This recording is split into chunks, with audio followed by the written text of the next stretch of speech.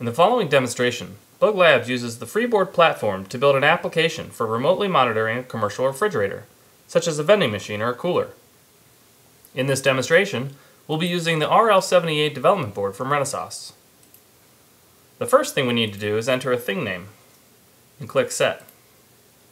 You'll notice as soon as we do that, we see machine statistics popping up, such as X and Y, and current temperature. Next, we'll add an email address and click Set. This will be used for our alert feature coming up soon. The first thing we want to do is measure whether or not the machine is being tipped over.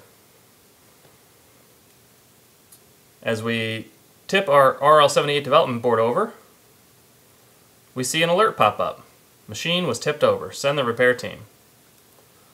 On our RL78 board, we actually see red LEDs that look like this. When we hit OK, the alert goes away, as do the LEDs on the board.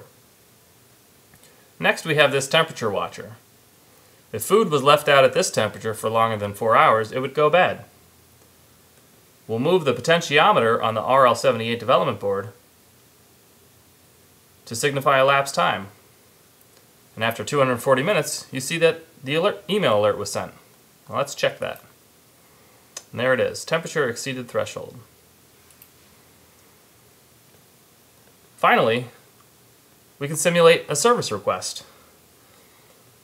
By pressing on switch 1 here on our development board, we'll see a service request pop up.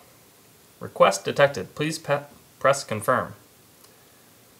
When we press confirm, we have the service request is logged. Press button 3. We also have on our board this LED light up. When we press button 3, the LED on the board goes away, as does the service request.